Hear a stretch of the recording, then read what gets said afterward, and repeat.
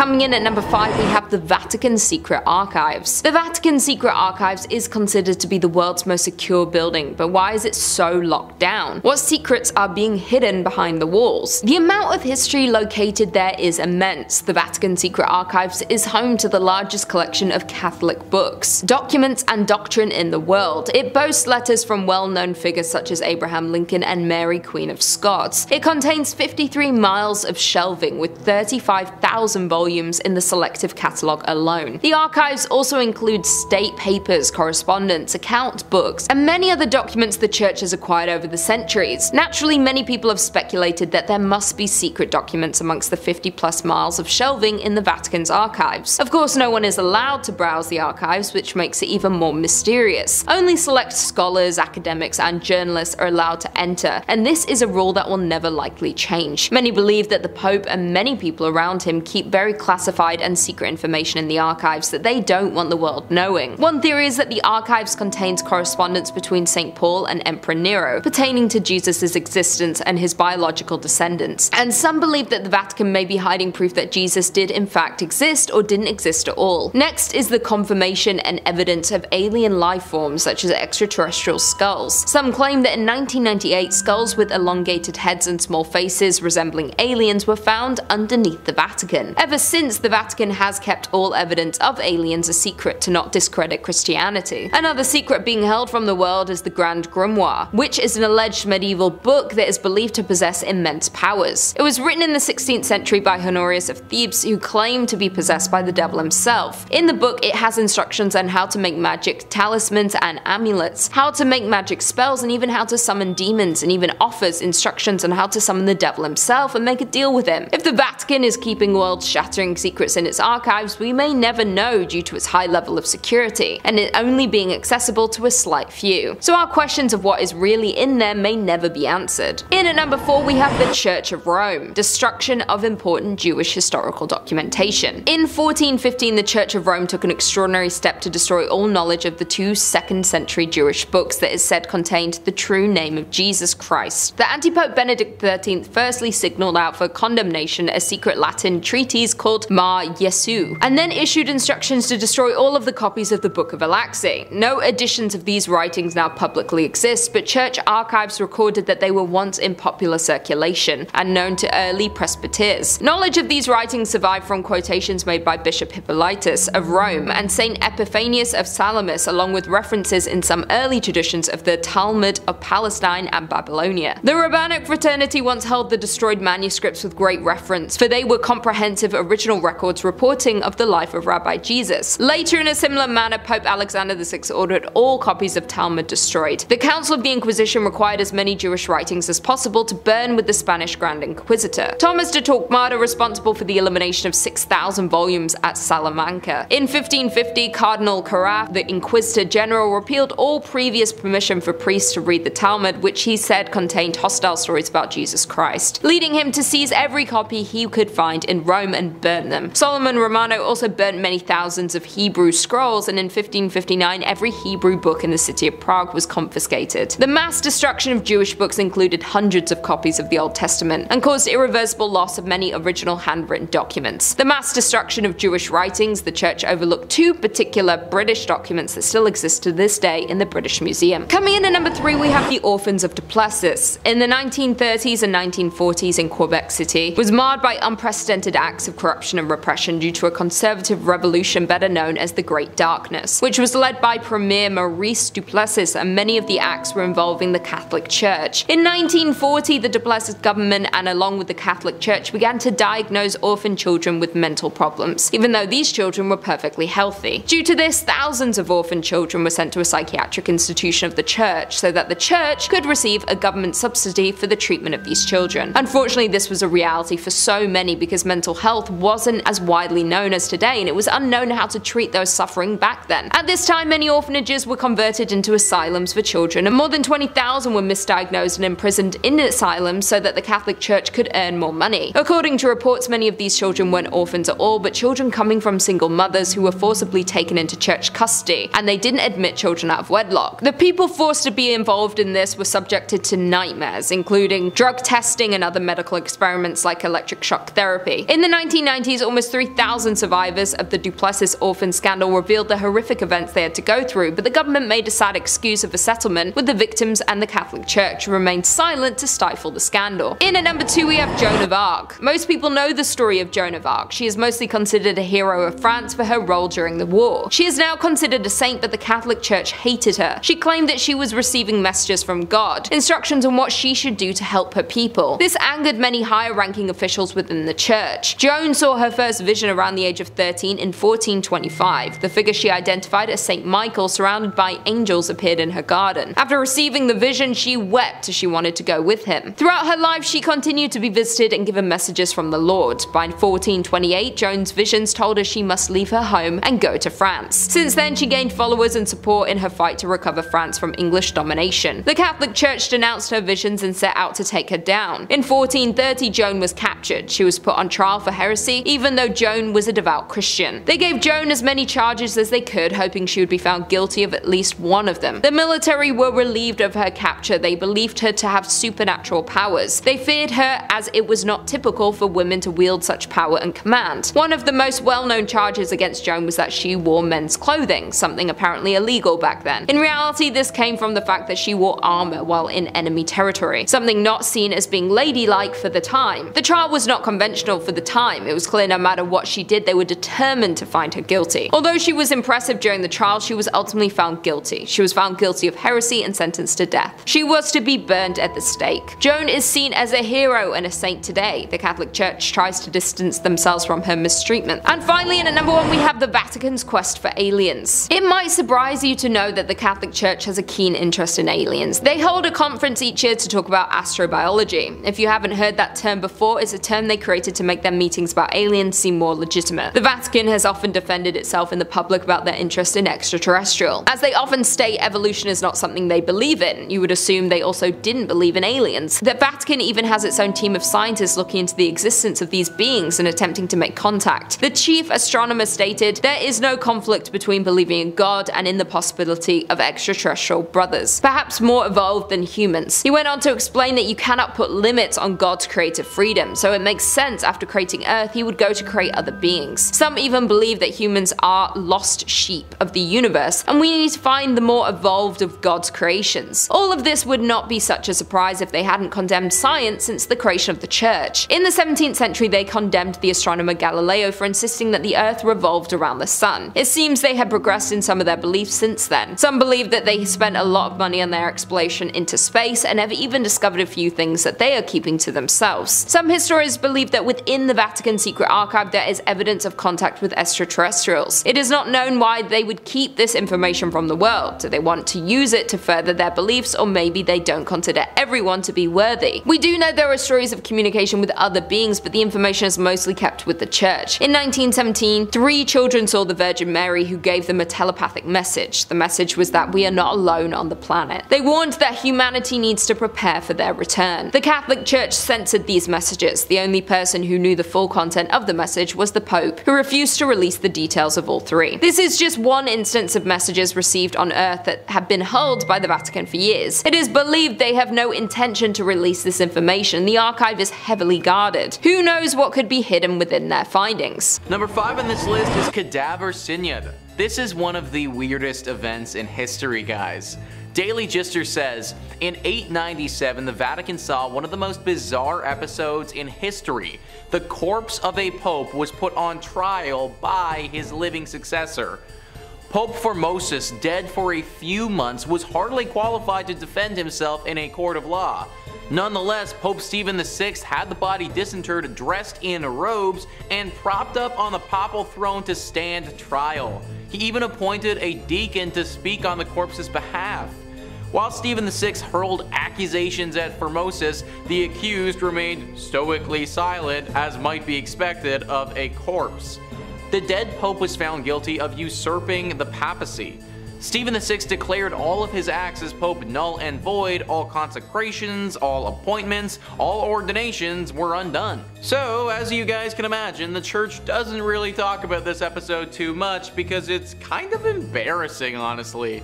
Clearly, the current pope during this time was not fit to be in charge at all and might have even been losing his mind a little bit. This is pretty dumb, but at least it makes for a good story to tell at a dinner party or something, so there, stuff that one in your back pocket and save it for later, guys. Number 4 on this list is Sixtus VI. Sixtus VI was a pope who was in power back in the late 1400s. He definitely made some questionable life choices though, some of which I'm sure the church would love to forget. Business Insider writes, Sixtus VI, elected in 1471, apparently had 6 illegitimate children, including 1 with his sister. That didn't stop him from policing the sexual appetites of the underlings though. He created a church tax on and charged priests for having mistresses. Sixtus VI also had a taste for nepotism, as did many other popes. He made 6 of his nephews cardinals. My dude literally had a kid with his sister. I'm an only child, so I don't really know what it's like to have a sibling, but even I'm grossed out about hearing that. Obviously, it's a pretty bad look for the church when their literal leader is shacking up with his sis. Something that I don't think God or the Bible is gonna look too kindly upon. Number 3 on this list is God's Banker. God's Banker was the nickname that they gave to a man named Roberto Calvi. Forbes writes, it was described as a scene straight out of an Alfred Hitchcock film. The man's corpse dangled from an orange nylon rope tied to scaffolding under London's Blackfriars Bridge. He was dressed in a grey suit with a white waistcoat and a blue striped shirt. He wore shoes and socks but no tie or belt. An expensive watch on his wrist was stopped at 1:52 a.m. and nearly 12 pounds worth of pieces of bricks were stuffed into his trousers. A young postal clerk had made the grim discovery on his way to work on the morning of June 18, 1982 and alerted the police. Officers who examined the body found a wallet containing around $13,000 in various currencies: Italian, Austrian shillings, American dollars, Swiss francs, and a passport bearing the name Gian Roberto Calvini. This man was found dead, but why and how does the church play into this? Well, the local writes, the chairman of Milan's Banco Ambrosiano, in which the Vatican was the main shareholder, had been found guilty of illegally exporting billions of lire. He shaved off his mustache and fled to London, where he was murdered. An American archbishop wanted for questioning was granted immunity by the Vatican, while 5 Italians were acquitted of the crime in 2007. Basically, this guy was in deep with some very bad people, and the Vatican were some of those people. Also pretty questionable just literally giving immunity to this archbishop because you can. It should also be noted that this banker was believed to be in deep with the mafia as well. The Vatican seems to have an interesting choice in friends. Number 2 on this list is World War II. I don't think it's unfair to say that World War II might have been the closest that we got to a fight where it truly was good versus evil. One side was fighting for freedom and the other side represented death and hatred. Thankfully for all of us, freedom won out in the end and the horrifying regime that was trying to take over collapsed. After World War II, some people had to pay for what they did. After all, it saw arguably the worst genocide in history and some horrible wartime atrocities. People were put on trial and individuals who hadn't been supporting the freedom side were heavily scrutinized. The Vatican during this time was noticeably pretty silent though. Who did they support during this period of time and why didn't they do anything? It's believed that Jewish people were actually rounded up outside of the Pope's window at one time or another, and the Pope would have been able to see firsthand what was actually going on behind closed doors. Why didn't he do anything to stop this? The actions, or lack thereof, of the Pope at the time, Pope Pius XII, have been under heavy fire for years. It's even been thrown around that this Pope collaborated with these deathly acts and was on board with them. Now, there isn't any proof of this, but the Vatican isn't necessarily opening their doors and having people come in to check their records either. They would love to keep whatever went on back then completely under wraps and just forget that it ever happened.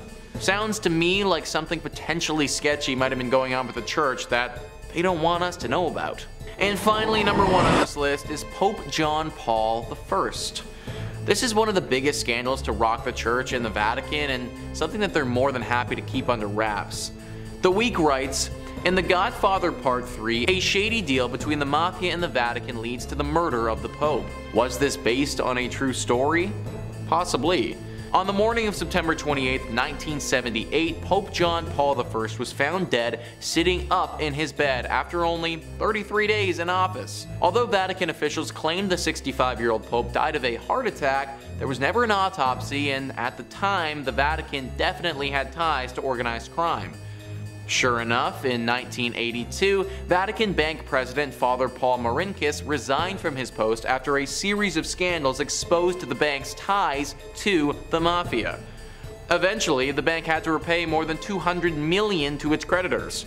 But Marinkis was never indicted of a crime, and though he was suspected of being involved in several mysterious deaths, including Pope John Paul I, Marinkis successfully claimed diplomatic immunity in the United States and retired to Arizona in 1990 and died there 16 years later. Until I started really digging into potential church secrets, I never had any idea that they had ties to the mafia. This is because they've tried to cover it up as much as possible. Now, you might be thinking, in this example specifically, that the fact that they neglected to do an autopsy is evidence of something. Like the church knew that they would find something that they didn't want to be revealed. But the truth is, they never do an autopsy on the Pope. It's believed that performing an autopsy on the Pope will taint the body in some way, and that it will make it harder to get into heaven. The body must remain clean and untampered within its path to God. This is all fine and good, but it means that you get instances like this where this person potentially got murdered and no one will be able to prove it. It's also really hard to get anywhere with the higher ups of this organization because oftentimes they just claim diplomatic immunity. It's widely believed now that the Vatican was at one point deeply involved with the mafia and might even still be. They have way more money than anyone thinks that they should have, and this money didn't just appear out of thin air. It's possible that their ties with the mafia in this case even caused a murder. Number 5 on this list is St. Mary's Catholic Church. This is a Catholic church in Nashville, Tennessee that is apparently deeply haunted. World on Fire says there are 3 ghosts rumored to haunt this church and its grounds. One story holds that a priest died during construction of the church. Another story claims that during the Civil War, a Catholic priest serving as a chaplain for the Confederate Army was shot and killed in the church. There's another rumor that the ghost is the spirit of Bishop Richard Pius Miles, the first bishop of Diocese of Nashville, who died in 1860. He was buried in the church basement and supposedly still haunts his old stomping grounds. According to one story from 1937, a pounding at his bedroom door woke up a priest in the rectory, but he could find no one there. After he fell asleep, he was woken up again, this time by a pounding on the headboard of his bed. There was no one in his room, so the awakening was attributed to supernatural causes by superstitious locals. I can't say that I personally would substitute a ghost pounding on my headboard's wake-up call for a regular alarm clock, but hey, whatever gets you out of bed in the morning, right? Nowadays, the 3 ghosts that wander around here are sort of just part of the church and accepted among those who pray and worship here. Apparently these ghosts are relatively calm and won't cause too much trouble other than the occasional midnight stomping, that is. There was, however, one story where the chaplain for the Confederate Army ghost attacked someone.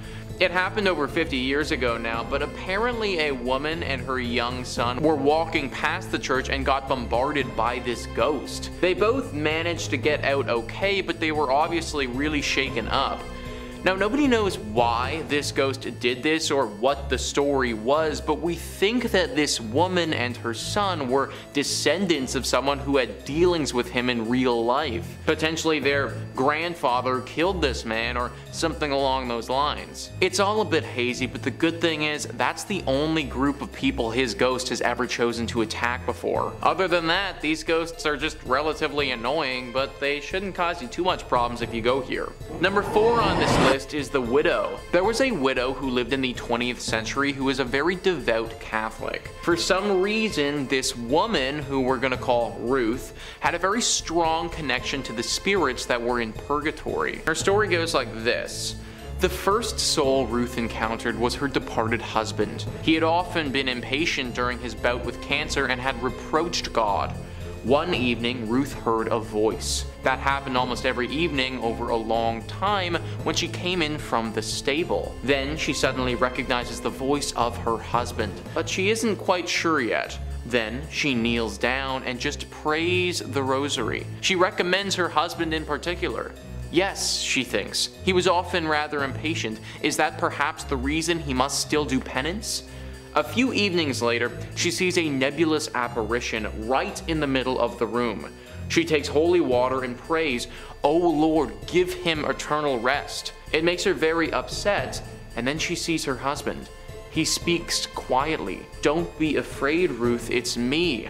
I may come here to ask your help. Pray 3 chaplets each day." And then he was gone. So every day she prays 3 chaplets. Each time she adds, "Good God, forgive my husband his impatience when he suffered." After some weeks, her husband stands again in the middle of the room. He looks well. He's friendly and beautiful. She recalls how he was a young man. He says nothing. He only looks at her so grateful and full of love. Then she asks him, "How are you, Jacob?" He answers clearly and quietly, "I'm fine. I may come soon. I thank you, Ruth. I thank you so much." And after this, he never appeared again. So that's a pretty famous story, and Ruth went on to interact with many ghosts like this in purgatory through her life. In fact, some people started to speculate that she may even be a ghost herself as well. Number 3 on this list is the Most Holy Trinity Church. Here we have another Catholic church that's meant for worship, but has been riddled by a haunting. World on Fire says there are a few possible origins of the hauntings that supposedly plague this old parish. One claims that the current church building, built from 1882 to 1885, stands over an old cemetery where some bodies are still buried. Supposedly the ghosts of the folk under the church haunt the building and mysteriously turn lights on and off, open and close doors, and walk back and forth. Or it could just be living people doing those things, since those activities, believe it or not, are not limited to ghosts. The living can also open doors and turn on lights. At least they could last time I checked. Or maybe I'm a ghost and I don't even know it. Anyways, another source of the ghost legend is that one of the first pastors of the church, Monsignor Michael May, passed away in his bedroom and continues to haunt the church grounds. Apparently, visitors hear mysterious steps at all hours of the night, and dogs have been known to stare as if in a trance at the stairs and dining room of the rectory. In all honesty, dogs staring at things? Definitely not indisputable ghostly evidence.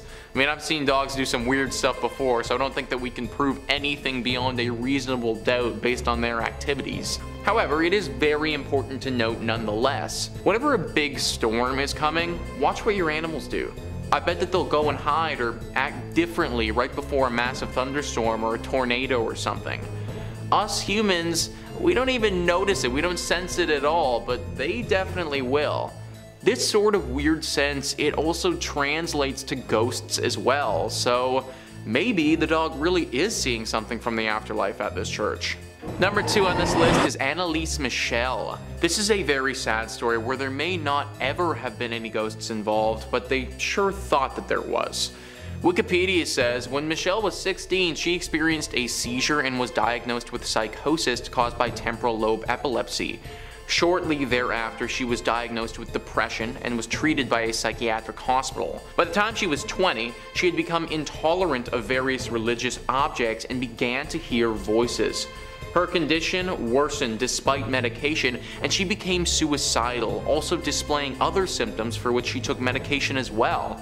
After the taking of psychiatric medications for 5 years failed to improve her symptoms, Michelle and her family became convinced that she was possessed by a demon. As a result, her family appealed to the Catholic Church for an exorcism. While rejected at first, true priests got permission from the local bishop in 1975. The priests began conducting exorcism sessions, and the parents stopped consulting doctors. Annalise Michel stopped eating food and died of malnourishment and dehydration after 16 67 exorcism sessions. Michelle's parents and the 2 Roman Catholic priests were found guilty of negligent homicide and were sentenced to 6 months in jail as well as a fine. This might not be the most terrifying of all of the ghost stories on here, considering the only real ghost involved was the fear that everybody had to begin with. Poor Annalise would have went through absolute agony in her final days when there probably wasn't any paranormal activity to even begin with. And finally, number 1 on this list is St. Rita's Church.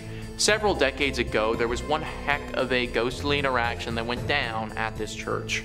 World on Fire says, on All Souls Day in the early 1960s, St. Rita's Parish had a ghostly visitation. More than a dozen parishioners had gathered there to pray when sometime in the early evening the organ began to play by itself.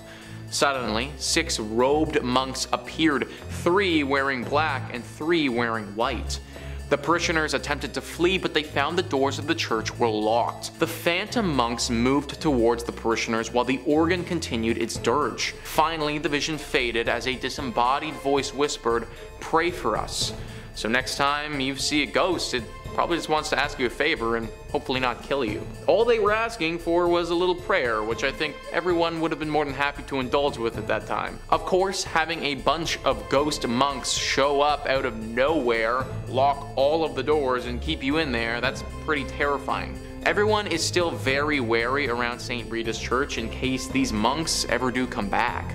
Number 5, Pazuzu. Our first terrifying demon up on this list has made quite the career for himself in pop culture. He's picked up some small gigs here and there. He's serving as a sort of mascot of sorts for the real fake band Gorillaz, multiple cameos on Futurama, and won some acclaim for his star-studded role in The Exorcist, possessing Reagan and making us all afraid of pea soup. Although his real historical background is far more interesting than any of his pop culture appearances. Pazuzu has been around for a long time, first being recorded as a Babylonian demon wind god, who was always playing both sides so he'd come out on top. He was a god of wind, and it was thought that the wind ravaging, storms, and locusts were all byproducts of Pazuzu's rage.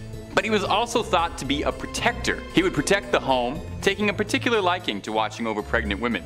He was an incredibly destructive force in nature, and when it would come time to throw down, Pazuzu would fly across the world, breaking the wings of other demons to prevent them from getting into any trouble. Sort of like a demonic Batman. His portrayal in The Exorcist is probably where most people know him from and assume those things about him, where he's seen as a much more plain Jane possessing demon, lacking his impressive wings and other traits, and not doing a whole lot of flying around or anything with the wind, focusing a lot more on projectile vomiting and harassing a couple of priests. The real Pazuzu is a lot cooler than his Exorcist appearance, but no doubt more people know about that than they do an ancient Babylonian wind god. I don't think I'd like to spend much time with either incarnation face to face, and those priests definitely didn't want to either. Now ghouls, goblins, lend me your ears, and subscribe if you wouldn't mind. Number 4. Belphegor. Now another demon who's had his moment in pop culture. Maybe you recognize Belphegor from Supernatural's first fledgling season, all the way back when the boys were wide-eyed and hadn't even died once yet. Or maybe if you're a Persona fan, you recognize Belphegor as the perpetually bored demon on the can. It's a video game with a talking cat, and you play as a guy who's got a healthy sleep schedule and can manage his social circle well. It's not a game focused on realism. But it turns out, doing a little research, there was a reason for this foul demon's appearance. One of the 7 princes of hell, the demonic icon of sloth's favorite offering isn't blood or a fresh goat, but a little mud pie, feces if you want to get scientific with it. Look, I'm not going to judge, and I'm not going to ask what he's doing with it. Old lore just says that if you wanted to summon Belphegor, you had to bring him a lot of feces. There's no metric volume ever listed, just a lot. If you do summon him, he'll trade you wondrous riches, expand your ability to discover new things, expand your consciousness, but at the cost of the temptation of your mortal soul, and you'll also probably never be able to wash your hands clean again. I'm sorry, I don't usually work so blue. It's the lazy man's comedy, although perchance that's fitting for the demon prince of sloth. Belphegor has been depicted in all manner of ways over the years, appearing sometimes as esoteric things like tree branches, or sometimes taking the form of beautiful women. But one wood carving in the 18th century of him sitting on an 18th century John sealed his fate pretty much forever, and then since then, he's almost always been depicted as a horned demon sitting on a throne of sorts. Belphegor, I want to make something clear here. I'm not making fun of you. I'm trying to make sense of all this. Number 3, the Legion. Now, this next demon is a tiny bit of a cheat because although it's supposed to be a top 5 list, I'm about to make it a top 500,000 list. This next demon is known as the Legion, for it is many. The Legion's first documented recording is from the Gospel of Mark, where Jesus Christ encountered a man possessed by a demon. When he spoke to the man in an effort to exorcise him, he asked for the name of the demon inside him, and the man responded, Legion, for there were many devils inside him. Upon being exorcised from the man, the Legion asked if it could instead be transferred to a herd of pigs, which he then obliged. Now the Legion is pretty atypical when it comes to demons. It's not the prince of anything, it's not the manifestation of any one sin, and it's not any one thing at all. The Legion is made of countless demons that all function together in unison like a hive mind. When one has a thought, the rest of the Legion obeys. When one member of the Legion speaks, the rest of them speak all at once. Now sometimes the armies of Satan are referred to as the legions of hell, but I guess the Legion is a separate thing altogether. It must make filling out forms very difficult. No one's really sure what sort of demons the Legion are or what they look like even. It's just agreed that there's a lot of them all working together on their common goals. Like I said, no one really knows what they look like, but if you've ever seen a horde of, anything all in one place, you can't imagine that it would be anything pleasant. Now the Legion isn't as much of a pop culture starlet as some of the other demons I've mentioned on this list, but that doesn't mean that it's influenced things in pop culture. The phrase Legion, for we are many, appears in all sorts of different things, probably because it's just a very cool way to describe yourself. A recurring boss fight in the Castlevania video games called Legion appears as a writhing mass of bodies, no doubt inspired by the story. And the character in Mass Effect named Legion is an AI life form comprised of thousands of individual AI working in tandem, who directly references the story, introducing itself saying, "We are Legion, for we are many." And while I'm on it, Legion was the entire best character in Mass Effect, but that's neither here nor there. Sleep easy, big guy. Number 2. Beelzebub. Now we're getting into the big hitters. Beelzebub is thought to be one of the first angels to have ever fallen to hell, alongside Leviathan and Lucifer himself. He and Lucifer actually have a bit of an identity crisis, as the two are sometimes thought to be interchangeable. They must have similar haircuts. Some demonologists argue that Beelzebub is another name for Lucifer, and some others pose that he's one of his most trusted lieutenants. But whatever Beelzebub is, everyone can agree that he's pretty horrifying. His history is fairly interesting. It's thought that his namesake is a mockery of the god Baal, an ancient Bronze Age god of fertility. Some scholars believe that Beelzebub's name comes from Baal-zebub, translating to Lord of the Flies, inferring that the followers of Baal are nothing more than flies worshipping a dung god. They didn't get the memo that Belphegor was the dung god. The Lord of the Flies sort of ended up becoming Beelzebub's title, with almost all depictions of the demon featuring flies in ubiquitous amounts around him. Occasionally he's even depicted as a giant fly. It's very Kafkaesque. Beelzebub is said to be one of the most powerful demons inside of Hell's domain, capable of great control over humanity, able to tempt them. Beelzebub was cited during the Salem witch trials as the entity that had corrupted and swayed so many women to witchery.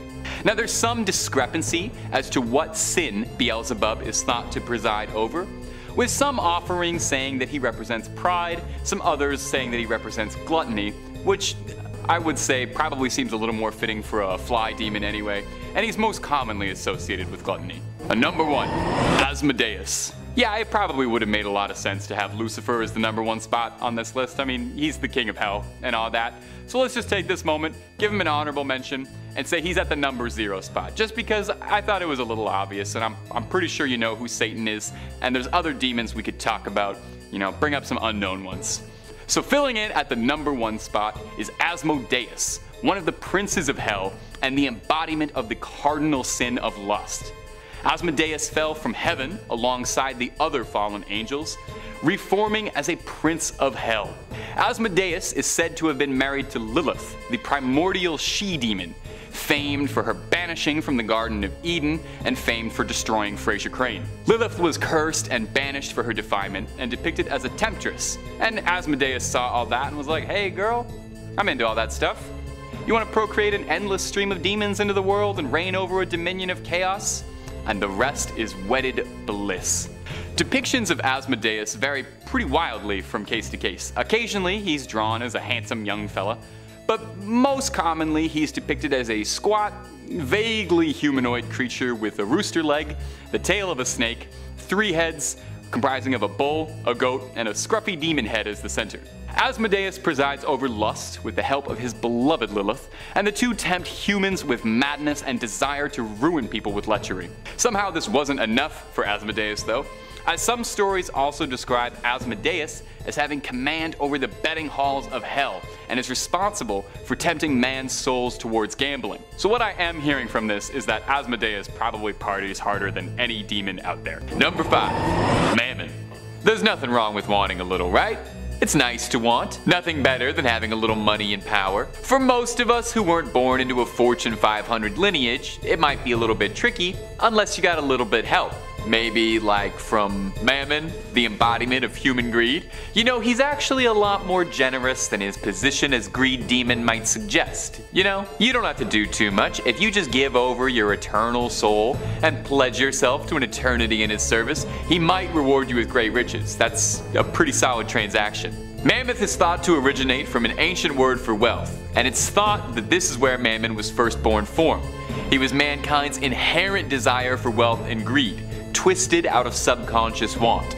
The Gospel of Luke and Matthew both directly quote this, saying, "You cannot serve both God and Mammon," meaning you can't have a pious life and also find yourself on a quest for massive wealth, and later taken literally to mean you can't serve one of the 7 princes of hell if you worship God. Mammon is greedy. Makes sense? He's real greedy.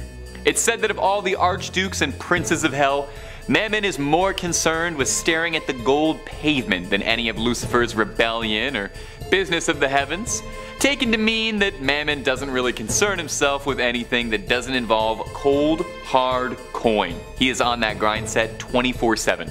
The demon of greed has taken many forms over the years, with his most consistent depiction being that of a fairly normal-looking humanoid, looming over his subjects in a giant golden throne, looking down on those who would call for his aid. He's also associated with a wolf, and is believed to be able to take the form of one for his dealings on Earth. It's said that part of the arcane ritual to evoke Mammon's spirit is to imagine your spirit as a golden wolf calling out to him. If you do invoke Mammon, just be sure you're being reasonable with what you ask for. You never know what happens if you get too greedy. Abessathibu. It's said that when the rebellion began, Lucifer fell from heaven and was cast out alongside the other fallen angels.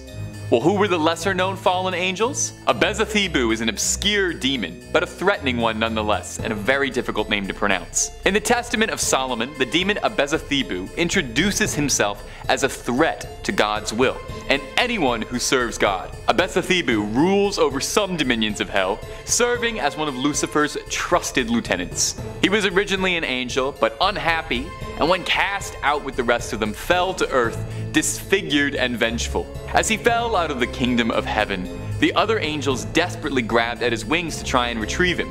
But instead of restraining him, the process ripped his wing from his back, leaving Abessathibu with a singular, dark, monstrous red wing. Although, I doubt he minds much, because to be honest, that sounds sick as all hell. It probably works really well for his demon aesthetic. Abessathibu presides over the pits of Tartarus, a unique dimension in hell originating from Greek mythology as a depth of the underworld. Abessathibu is a powerful sorcerer, boasting to King Solomon that he's far superior to the prophet Moses in every way.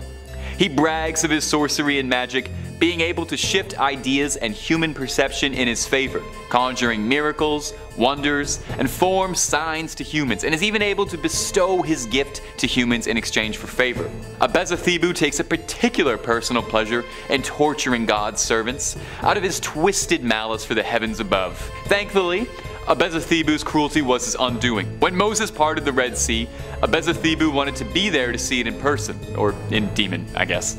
When the Red Sea closed yet again, Abessathibu was trapped inside a pillar of air, but Beelzebub is confident he will return again. Number 3. Samael. Samael is one of the more interesting entries on this list, namely because depending on the text cited, he's either an archangel of heaven or a fallen angel serving in hell. Angels to some, demons to others, and all that. He's often referred to as the original Grim Reaper, and is thought to be where depictions of the Soul Collector stem from. Samael across most texts is known as the Angel of Death, a title that precedes itself. I mean, you hear the Angel of Death and you know I probably should not be messing with that guy. because I'm pretty sure they also call John Wick that sometimes. It's said that on the hour of a person's final release from this mortal coil, Samael will descend upon them, wings extended and sword drawn, dripping at its tip the poison that takes your life. Samael's name actually translates to Venom of God, again, in case you're wondering just how nice this guy is.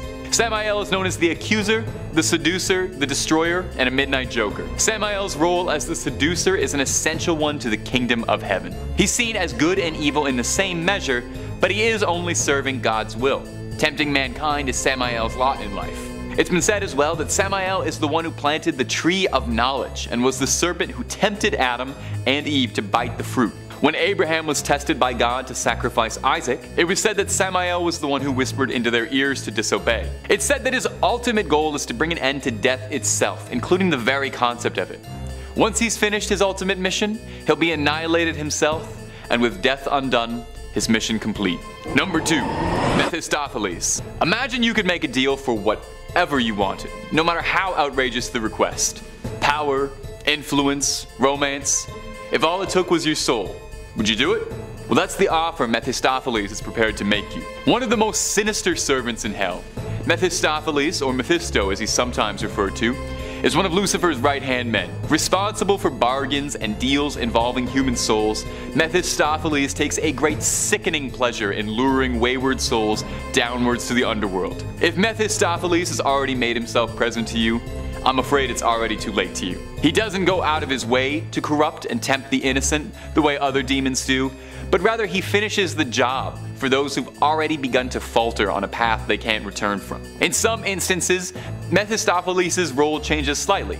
Sometimes he appears to trick people into damning themselves. In others, they're already damned and he's just finishing off the inevitable. Most famously is the legend he originates from, where the bet he places with Faust for his soul, the protagonist of the ancient German legend, who made a deal at a crossroads with Mephistopheles.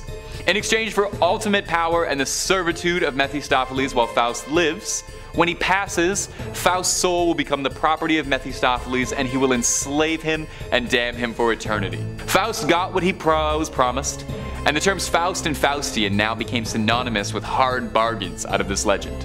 Mephistopheles knows that he's essential to the cycle of the world. He knows that as much as we hate him, we need him. He tells Faust that he's part of the dark chaos that gives birth to the light. Sure, he's offering people in exchange for eternal damnation for mortal goods, but he is inspiring people in his own twisted little way. He's trying to get you to do better so you won't hear him knocking. Number 1. Leviathan. As far as demons go, who's a bigger threat than the Leviathan? I mean, how could there even be a bigger threat? Leviathan, it's in the name. Just let that sit in your mouth for a bit and think of something big. Leviathan is thought to be the embodiment of the sin of envy, and he is one of the princes of hell, and the grand admiral of hell's armies. It's tasked with pushing man towards temptation and the sin of heresy. Leviathan manifests itself as a behemoth of a creature, an incomprehensibly large sea serpent that would make H.P. Lovecraft blush. It's said to have impenetrable armored scales all over its body, and has monstrous claws as well, capable of destroying anything it would ever have to battle against, should that ever arise. It's said that it can conjure up mighty bursts of flame from its chest like a dragon. Leviathan serves as the gatekeeper of hell, with the mighty demon's very jaws serving as the gates to the underworld themselves. Said as well that Leviathan's own flesh makes up the foundations for the walls of hell, and it feasts upon souls that attempt to escape the underworld. Foolishly, of course. As far as demonic power levels go, making up the literal corners of the underworld have got to count for something. How many demons can claim to be so hardcore they practically are hell? I can see why he's such a trusted lieutenant. Number 5. Slaw. Our first entry on this list is something called a slaw, which manifests as a bird, predominantly something like a raven or a crow. We all know corvids are the scariest classification of bird there is. It's Celtic in nature, which means almost certainly I am pronouncing that name wrong. It's probably something more like shra. They can take many forms, but prefer to do their hunting while donning the form of a corvid. What do they hunt exactly? Your soul. Your decaying soul, to be precise. These spirits seek out the dying, the weak, and stalk them, waiting like little carrion eaters. Not to worry, they also seek out the living too, waiting for the perfect time to strike. It's said that they seek out those who are experiencing heartbreak or intense emotional pain, so keep yourself in good spirits, I guess, lest you be attacked by the demon crows. The best way to avoid them, I can't believe this is what it said, but I looked it up, is to keep your windows and doors shut. Because, you know, they are birds. Stay inside and never say their name. Well, I probably should have read that part first, I guess. Sorry. Lore says that these demons were considered so evil and heinous that they were actually banned from hell. Imagine that. I did not even know that was a possibility. I thought hell was kind of where you kept all the most cruel spirits, but I didn't know you could be too hardcore for it. Love the image of Satan looking up at these birds and being like, "Get out! Scat, you!" These creatures come from ancient Irish folklore, where they were first thought to be dark spirits, or just plain old evil entities. But as the years went by, slowly the narrative shifted that these birds were the souls of sinners and damned cast out of hell. In the early 1900s, these creatures were sometimes attributed to mysterious deaths around Europe, predominantly Ireland and Scotland. It was said that when petty criminals and ne'er-do-wells would turn up dead inexplicably, it was the handiwork of these birds. These birds, I got scared to say their name. I don't want to mess with it. I'm just gonna keep calling them these birds. These birds wait until your last tender moments on this earth, and when your soul is at its weakest, they swoop in and swallow your soul. What happens to a soul consumed by them? Well, I'm glad you asked. You become part of the flock, doomed to fly with them for the rest of time, feeding on other lost souls. But if spending eternity flying with a bunch of haunted ravens doesn't sound like your deal, I don't blame you. Why not spend eternity with the top 5 scary gang, and click through on the videos and watch forever and ever. Or maybe just an hour here and there. Toss a subscribe too while you're at it. Number 4. Jikininki. If you're familiar with the story of the Wendigo, and no doubt if you're watching Top 5 Scary, you're familiar with the story of the Wendigo because I can't go 3 minutes without shouting about the Wendigo, this spirit is very similar. It's sort of the Japanese Buddhist answer to it. The Jikininki are people who in life were terribly greedy, selfish, and now in death find themselves cursed to forever want more, to never be satisfied, and to also nefariously seek out human bodies to eat to satisfy their dark cravings. Yeah, just gonna slip that one under the door. They stalk in the nighttime, scavenging for freshly deceased bodies and food offerings that have been left out for the dead. It's said that they loot the corpses that they eat too, which I'm gonna be honest, seems remarkably rude. I can understand eating the flesh of a dead body, you know, you're an evil spirit, we all gotta do what we do. But I draw the line at looting. It's a whole other thing entirely to root through their pockets for spare change. Folklore suggests that they use the loot they scavenge off of their victims to bribe city officials to leave them alone to their dark dealings. I knew politicians were corrupt, but I didn't know they took bribes from ghosts. Jinkies, that's a whole new level. It's said that the Jikininki look like decomposing cadavers, with inhuman features like glowing eyes and sharp claws. Interestingly though, some local variants of the tale suggest that they're able to disguise their true nature. They only take this demonic form during the night when they're hunting, and during the daytime, they're able to blend in like any other regular human, perhaps to help them scope out their victims. Should you ever cross a Jikininki, their eyes will be able to give it away, as you'll see the red glow behind their eyes. And when you do, you'll find yourself frozen in fear. Number 3, Popobawa. Now that name might sound deceiving, cause to be honest, it does sound just the littlest bit cute. But this thing is the farthest thing from adorable imaginable. This terrifying demon hails from the island of Zanzibar in East Africa. If you don't know Zanzibar, it's where Freddie Mercury came from. Look it up, you'll learn something today. Popobawa is Swahili for batwing, referring to the creature's most common form that it takes of a giant, vaguely humanoid bat creature. But the bat form is just one of its many appearances that it can take. A Popobawa can take on whatever it pleases, and is more of a shadow creature than anything else, preferring to dwell in the darkness in a sort of formless way. Now, a shadowy, shape-shifting bat creature would already be enough horrifying qualifiers to land this spirit in a top 5 list of scariest spirits around the globe. But it's this next little tidbit that really earns its spot on this list. The Popobawa specifically targets victims who don't believe in it. So, if you don't believe in Popobawas, you better start. You're in one. That's not really how that joke went. It's thought to be behind the cause of an outbreak of hysteria through Zanzibar in the late 90s, when there were several reports through village after village of men reporting that they had been attacked in the night by this demonic creature.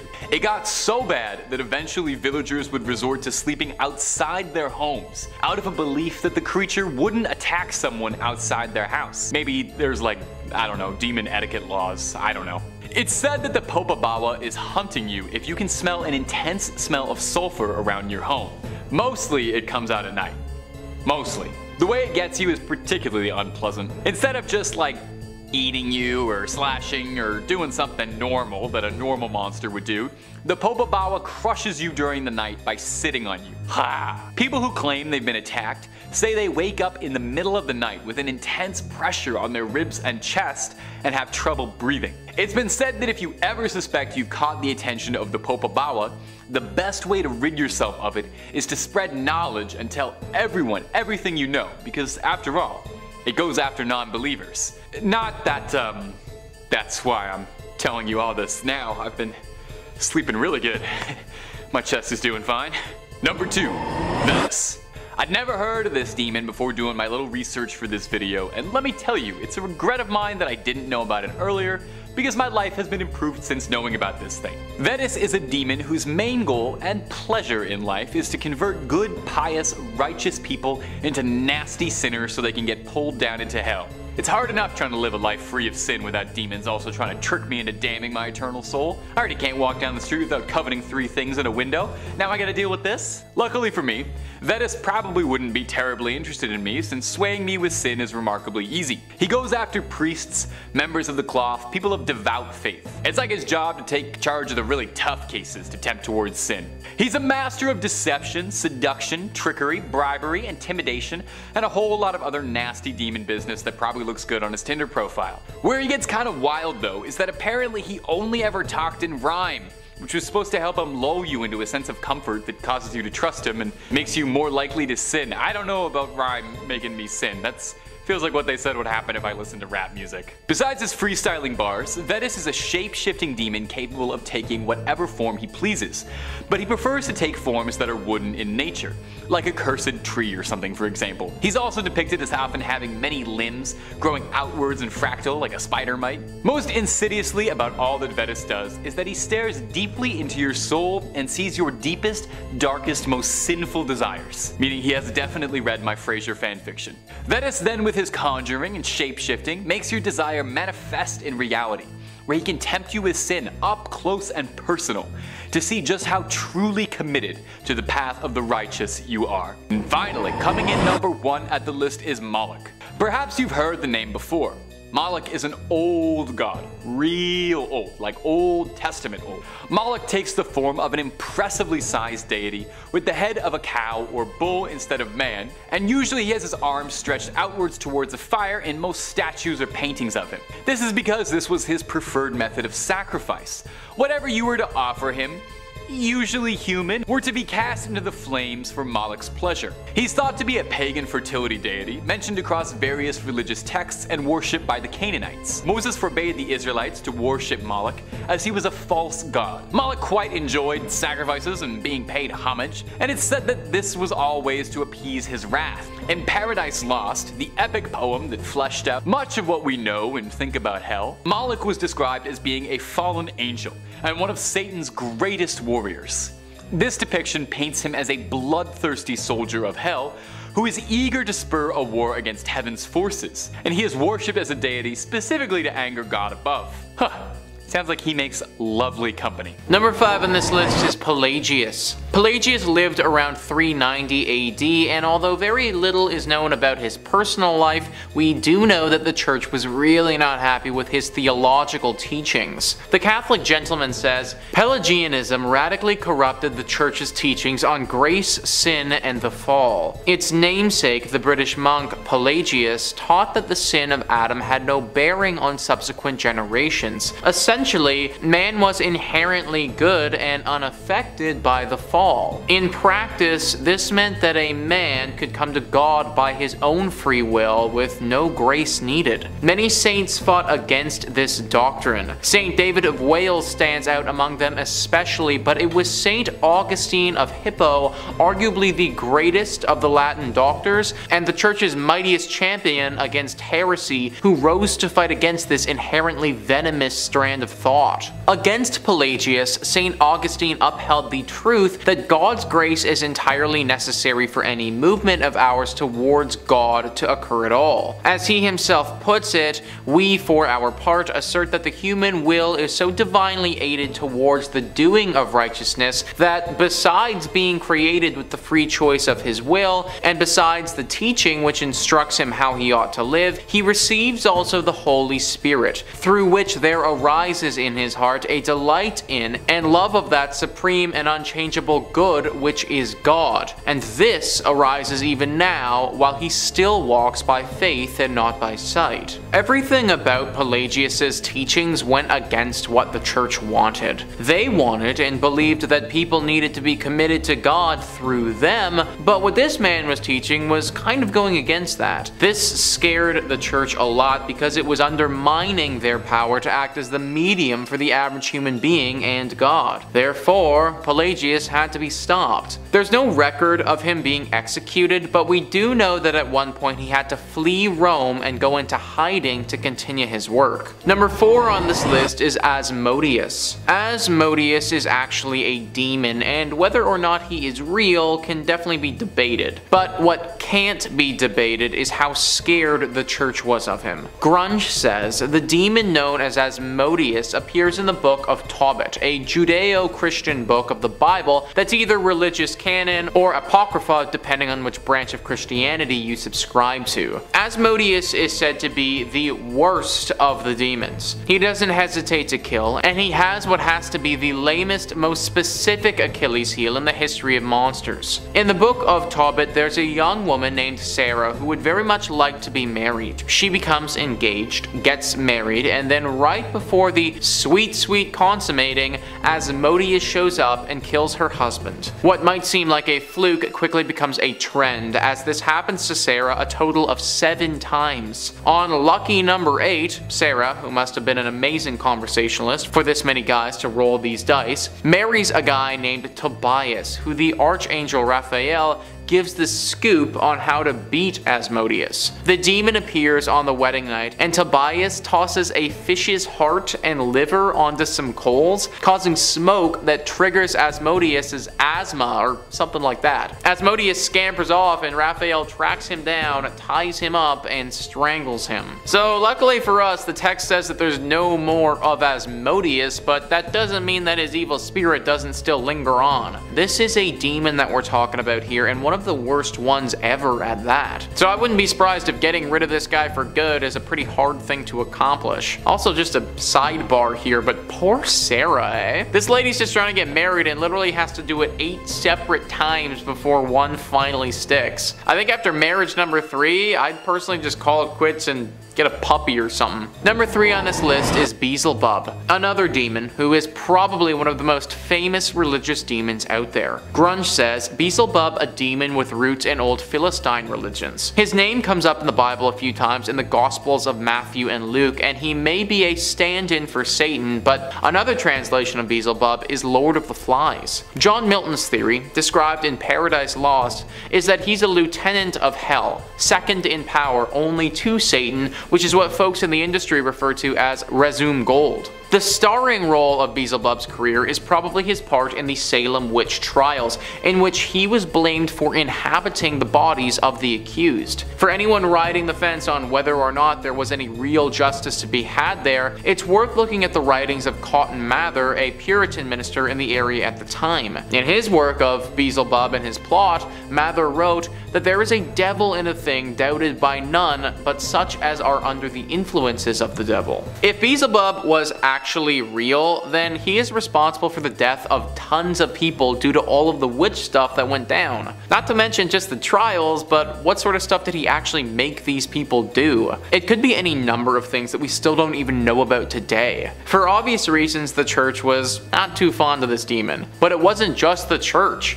Your average everyday individual wasn't too fond of him at all either. Like, think about it. Back in the day, you would have to worry about having Beelzebub come and get you, and then you'd be put on the stake for being a witch if you did. Now obviously, these witch trials were not done even remotely how they should have been, and it's unclear whether or not Beelzebub did or didn't play a role in them. But still, it doesn't change the fact that you would have been worried about him if you were alive back then. Number 2 on this list is Arianism. Arianism wasn't a person necessarily, but a full-on train of thought by many different people that the church was extremely scared of. The Catholic gentleman says, aside from the various Gnostic sects that plagued the early church, it is in Arianism that is arguably the most famous of all Christian heresies. It struck at the very root and core of Christian teaching that Jesus was God himself in the flesh and relegated the person of Jesus Christ to that of a mere created thing. It lives on today in varying forms, from well-known sects like the Jehovah's Witnesses all the way to the bizarre world of Apollo Quiloboy. Moreover, it still lurks within the sentences of some modern theologians who ambiguously state that Jesus is the Christ, but no more than an exalted man. Saint Athanasius of Alexandria was the walking cure for this heresy. Stubborn and unshakable, I think it not a stretch to say at times that this great man stood alone against wave after wave of Arian attacks on the truth of the Christian faith. By emphasizing and stubbornly holding to the truth of Christ as both God and man, St. Athanasius effectively ended the reign of the Arian heresy within the church. At the root, Arianism is basically the thinking that instead of being born, Jesus was created by God. This obviously goes against a lot of what the church teaches and believes in, and therefore they weren't too fond of this thinking or anyone who thought it. Pretty much anybody back in the day who did wholeheartedly believe this was condemned as being a heretic, and some bad things would be coming down the pipe if that was you. And finally, number 1 on this list is the devil. This one seems obvious, but just because it's obvious doesn't mean that we shouldn't include it on the list. The devil has always been the one to blame for any evil that is plaguing the earth. A great famine takes the lives of thousands of people. The devil did it. Someone loses their minds and kills a bunch of people. They must have been taken over by the devil. My coupon for 20% off on hot wings expired a week ago. Must have been the devil. Obviously, everyone was scared of the devil if he came for them. The church was scared of it, and the average person was scared of it. What is really interesting to me, though, is that the devil, even though he is horribly scary, is actually necessary to religion and the church. Without a devil, the only person to blame for anything bad happening would be God. The guy who's supposed to look out for us all the time would actually be the one doing all of the nasty things that happen to us, as well as all of the good things. Therefore, if we wish to believe that God is good and has our best intentions at heart, we sort of need to have a devil around to take the blame for all this stuff. It's just interesting to think that without the devil, one might be able to argue that we are the most scared of God. Not sure how I feel about that, but a cool thought experiment nonetheless. Number 5. Mephistopheles. Mephistopheles, or Mephisto to his friends, is a demon who features prominently in German folklore. Although he has since become somewhat of a stock character, he is primarily known for the role he plays in the Faust legend. The Faust legend is inspired by the life of a real alchemist, astrologer, and magician, Johann Georg Faust, who lived in Germany during the late 1400s and early 1500s. It is, of course, unclear how closely Faust's life follows the legend it inspired. The tale of his interactions with Mephistopheles has been passed down for centuries after his death. In the folk legend, Faust has become depressed with his life as a scholar and tries to take his own life. When the attempt fails, he calls on the devil, hoping to acquire magical powers that will allow him to indulge in all the earthly pleasures he can imagine. The devil then sends his representative, Mephisto, to make a deal with Faust. Faust and the demon broker a deal that will make Mephistopheles serve Faust with his powers for a set number of years. When that time is up, Mephisto will claim his soul and take Faust to hell, where he will be punished and forced to serve Satan for all of eternity. Faust uses Mephistopheles for a variety of purposes over the years, most famously to help him seduce a beautiful young maiden named Gretchen, with whom he has a child. When the child is born, Gretchen realizes the baby's unholy nature and throws it into the water, causing her to be arrested and executed for murder. Faust is corrupted and realizes his sins are unforgivable and is carried away to hell by Mephistopheles. True or not, not, the Faust legend has become deeply ingrained in culture, and I'm sure the Vatican worries that their flock will not realize the message of the tale and will try to make deals of their own with Satan's representative, Mephistopheles. Number 4. Incubus. One of the more taboo evil spirits on this list is the incubus, the male equivalent to a succubus. While a succubus is known for seducing and sleeping with men in order to impregnate themselves with ghostly children, the incubus comes into a woman's bed while she is asleep and impregnates her. She will then carry the baby to term, giving birth to deformed witches, wizards, or demons. Not all of these offspring become evil, however, with the first legend of a wizard being fathered by an incubus actually being the legendary wizard who served King Arthur during the days of Camelot. In the late 1400s, demonology text Malleus Maleficarum by the German Catholic clergyman Heinrich Kramer, the author talks about incubi and states that there are 5 ways to get rid of them: moving the afflicted woman to a different location, exorcism, sacramental confession, the sign of the cross, or excommunication of the attacking entity, which even the book itself admits is basically just another term for an exorcism. If we are to believe Kramer's account, then incubi seem to be relatively easy demons to get rid of, for a demon, being subject to all of the usual tricks of the exorcist trade, and being able to be shaken by simply moving. But, according to the works of the Franciscan friar Ludovico Maria Sinistari, they are much more difficult to deal with than the typical demon, with him saying that an incubus does not obey exorcists, has no dread of exorcism, shows no reverence for holy things, at the approach of which they are not in the least bit overawed. If this description is true, then this would be one of the types of demons the Vatican would most dread going up against, as none of their usual tools or techniques seem to have any effect on this seducer from hell. Number 3. Master Leonard. I never thought someone named Leonard could be frightening, and yet here we are. Leonard is one of the spirits or demons featured in the 1818 demonology text, the Dictionnaire Infernal by Jacques Collin, which describes various demons as well as their hierarchies. Leonard is described as a 3-horned goat with the face of a man who uses his horns to initiate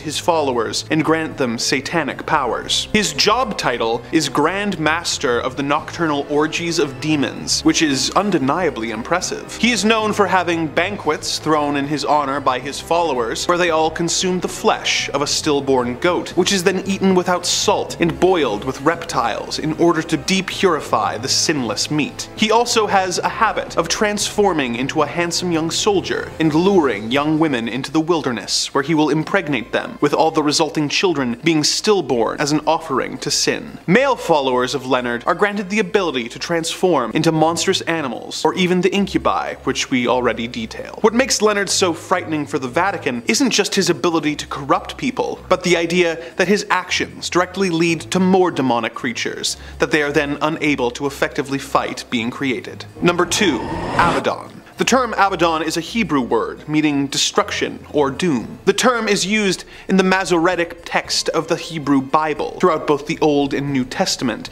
to describe moments of doom or destruction, such as in Job 26 verse 6. The Sheol, meaning grave, is naked before him, and Abaddon has no covering. But it is not just a catch-all term for doom and destruction in the Bible. It is also a figure in the book of Revelations chapter 9. Then the 5th angel sounded his trumpet, and I saw a star that had fallen from heaven to earth, and it was given the key to the pit of the abyss. The star opened the pit of the abyss, and smoke rose out of it like the smoke of a great furnace, and the sun and the air were darkened by the smoke from the pit. And out of the smoke locusts descended on the earth, and they were given power like that of the scorpions of the earth. They were told not to harm the grass of the earth or any plant or tree, but only those who did not have the seal of God on their foreheads. The locusts were not given power to kill them, but only to torment them for 5 months. And their torment was like the stinging of a scorpion. In those days, men will seek death and will not find it. They will long to die, but death will escape them. And the locusts looked like horses prepared for battle, with something like crowns of gold on their heads, and faces like the faces of men. They had hair like that of women, and teeth like those of lions. They also had thoraxes like breastplates of iron, and the sound of their wings was like the roar of many horses and chariots rushing into battle. They had tails with stingers like scorpions, which they had the power to injure people for 5 months. They were ruled by a king, the Angel of the Abyss. His name in Hebrew is Abaddon. The identity of Abaddon is up for interpretation, but many believe that he is the Antichrist, and others Satan himself. Perhaps more optimistically, some consider him to be a representative of God, being a resurrected Jesus. Most interpretations are pretty dire in their assessment. If Abaddon is really Satan or the Antichrist, then it makes sense the Vatican would be nervous about him and his army of locusts. Number 1. Beelzebub. Beelzebub was a deity worshipped by the Philistines, whose name is literally translated as the Lord of the Flies. He was worshipped in Ekron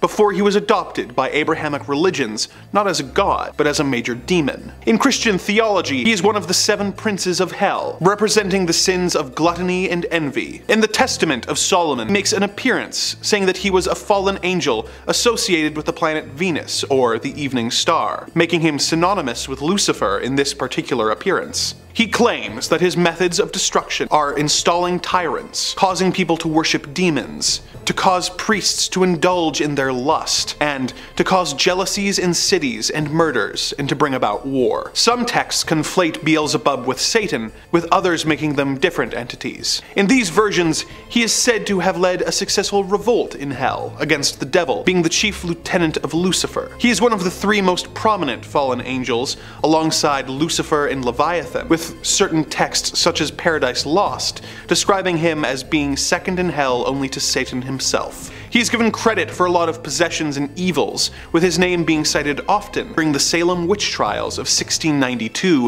and 1693. His ranking in the hierarchy of hell, in addition to the understandable anger he would have at being displaced as a deity only to become a demon, would make me nervous if I were a member of the Vatican concerned with going up against demonic forces. Number 5. A time machine. Among the many conspiracies about what goods are hidden inside the Vatican's secret archives, one of the more popular and reoccurring ones is that the Vatican has access to wondrous technology hidden away from the rest of the world, from ancient civilizations, stuff like that. One leading theory is that among these devices is something called the chronovisor, an alleged time machine of sorts that allows the user to peer inside and see whatever time period in history or forwards they desire, like a little time camera. Doctor Who would love it. One Italian monk, one Pellegrino Ernetti, claimed that he developed the chronovisor at some point during the 1950s with a team of 12 esteemed scientists who all wished to remain anonymous in the process. I would put my name on that if I invented time travel, personally. I'd want people to know. The chronovisor is described as consisting of antennas and an unknown metal that's really good at looking through time, a little knob for tuning to a particular time and place, and a screen and recording device. Ernetti described that he and his team used this machine to view speeches by Mussolini and Napoleon, scenes from ancient Rome, and the crucifixion of Jesus Christ, which they allegedly tried to take a photo of. Now obviously no one's seen the chronovisor. If such a device was to exist, it would naturally be pretty secretive. An Italian magazine in the 1970s claims that they found that image of Christ's crucifixion, the photo that was taken through time, only to discover that it was actually just a postcard. So this one's a bit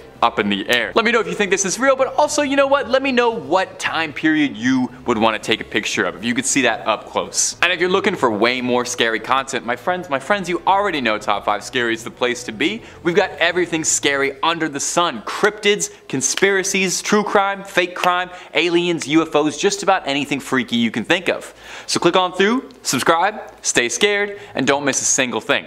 But keep watching this video too, okay? We worked hard on it. Number 4. The 3 Secrets of Fatima. Over 100 years ago, 3 young people in Portugal from the town of Fatima claimed that they were visited by the Virgin Mary herself in a vision, and the Madonna shared with them wondrous prophecies and visions onto them. These visions, allegedly, were the Second World War, the rise and fall of communism, and the death of a pope. And these were referred to as the 3 Secrets of Fatima. Very cool prophecy stuff. Now, Story goes that the Madonna would visit these 3 shepherds every 6 months on the 13th day of each month on the dot. She was very punctual. Influenza would end up claiming the lives of 2 of these prophets, leaving only one to share messages with the world, and then only briefly too. Conspiracies and conspiracists state that the things the Virgin Mary told the shepherds weren't quite reported on accurately, and in truth, the church knows the real secrets that were bestowed upon the Fatimans, and that these were way too dangerous to be let out and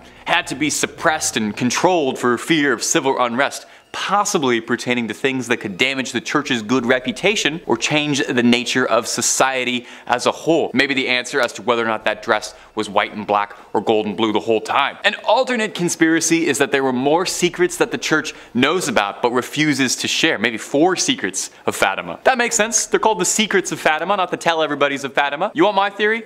My conspiracy? Virgin Mary told those shepherds of Fatima the recipe for KFC and Coke, and the Vatican realized quickly that information is just too sensitive. That's gotta stay under wraps. Number 3, proof of aliens. Well, we already talked a little bit about some of the incredible technology that could be inside this archive.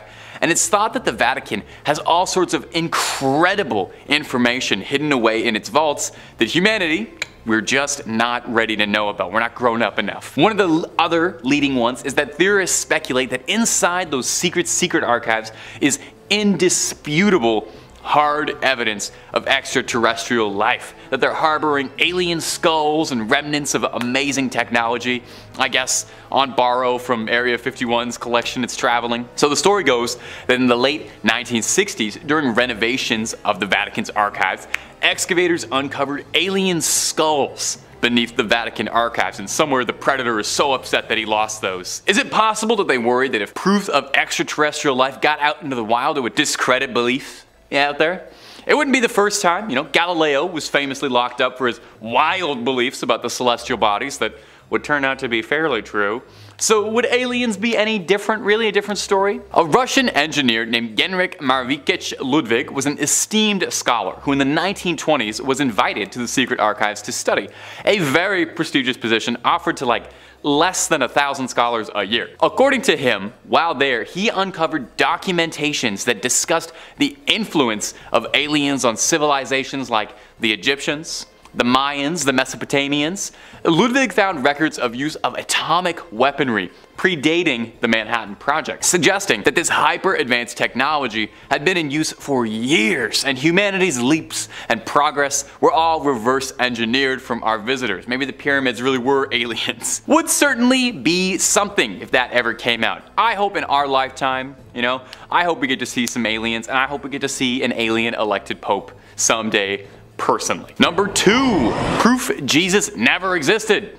Or did. Now, among the things that you would think the Vatican would really want to keep hidden and on the DL would be proof that the Lord and Savior did not exist. This is another popular conspiracy theory emanating about the Vatican, that one of the things they're trying to cover up is some alleged document that insists Jesus as we know him wasn't quite real or wasn't as reported accurately. That would make sense. If I was the Pope, that would be the #1 thing I would want to keep under wraps, right?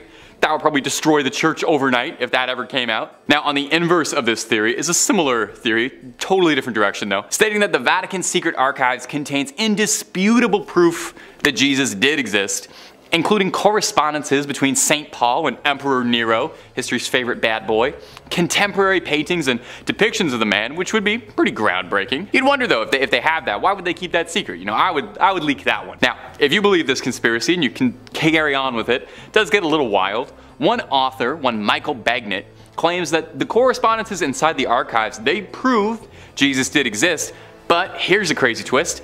He didn't die on the cross, as we all know, but rather there was a very complicated scheme with Pontius Pilate to secretly fake Jesus' death to appease the citizens of Rome. Sounds a little bit more like the plotline to a Dan Brown novel. It's a little fantastical, and if true, would probably be the greatest conspiracy theory in human history, and maybe humanity's most tightly guarded secrets if there's any weight to it. So definitely, if they knew that, they would probably keep that under wraps, keep that in a drawer, locked up tight, not let anybody see that. Number 1, the Illuminati. Maybe this is one of the most widespread conspiratorial beliefs, maybe one of the oldest conspiracy theories out there, really.